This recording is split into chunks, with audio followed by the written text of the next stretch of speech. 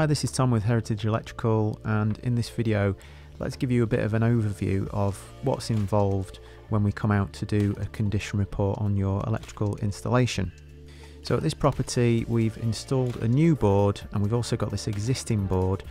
Now the new board is located in the cellar. We're not looking at that today, but you can see there's an isolator for it, and the tails go down into the cellar.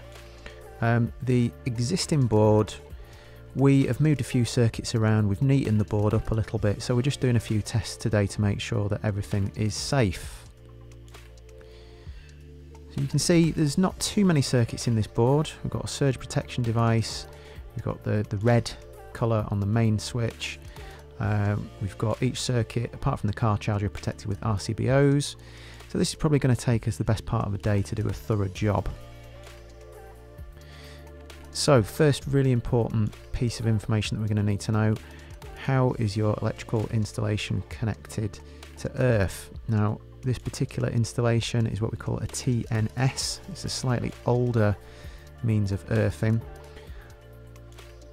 and what you're seeing here is me just making sure that your electrical installation is connected to earth, i.e. the transformer back at the end of your street.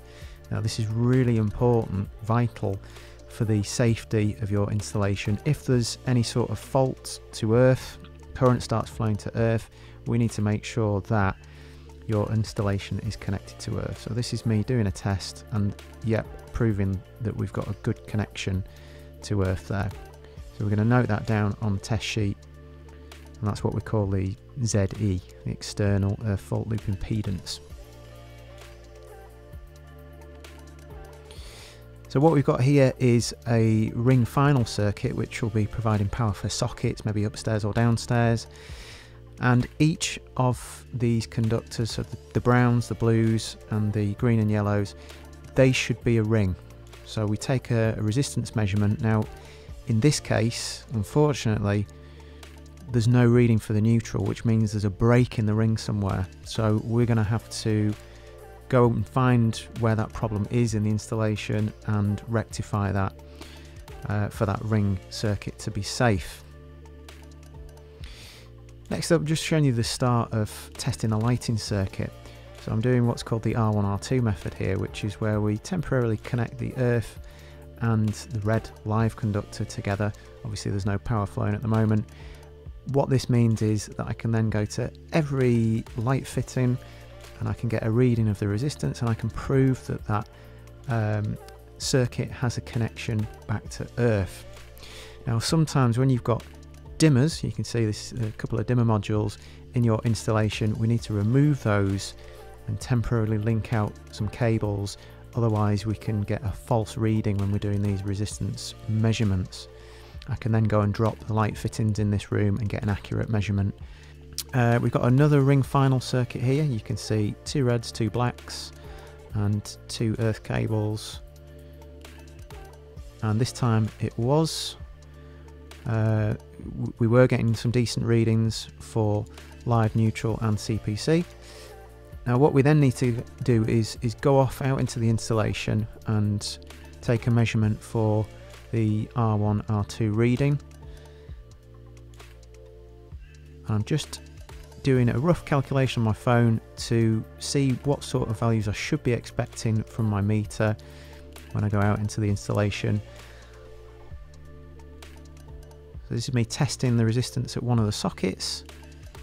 Sometimes older sockets, they just need plugging in, plugging out, plugging in again, get some of the gunk off the contacts, and you can see that that was 0.45, which is spot on.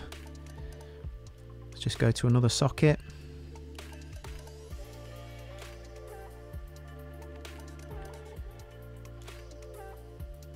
Plug that in.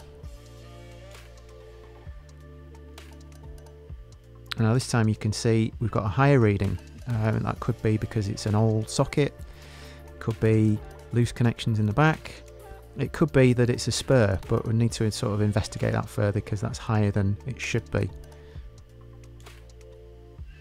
Now I'll just quickly show you another of the tests that we do. This is called insulation resistance, and this is a good indicator of the condition of the insulation of the wiring in your installation. So anything over 1 mega ohm is a pass.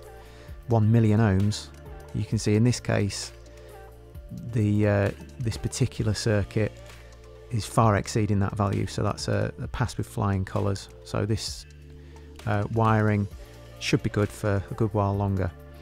Now what we have to do is we have to test using a stress voltage of 500 volts between live and neutral, live and earth, and neutral and earth, to make sure that there's no damage on that cable anywhere. And in each case you can see here that it's passing with flying colours. Now you notice I'm doing 2 tests there, one at 250 volts and one at 500 volts.